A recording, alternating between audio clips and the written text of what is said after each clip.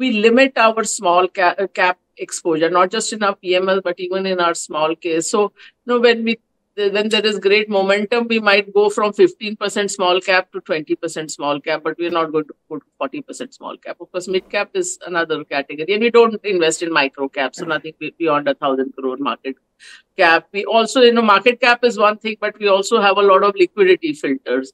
Because the problem with small caps also is not just, when the crash comes, it's not just that the price goes down, but really there is no exit. So all those things which will look very liquid on the way up are no longer liquid. So we put all those things together.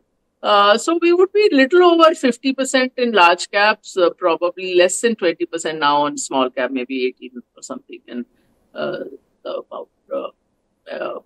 maybe about 30% in mid cap. So that would be our, of course, our systems really, the bottom up system really comes up with the stocks.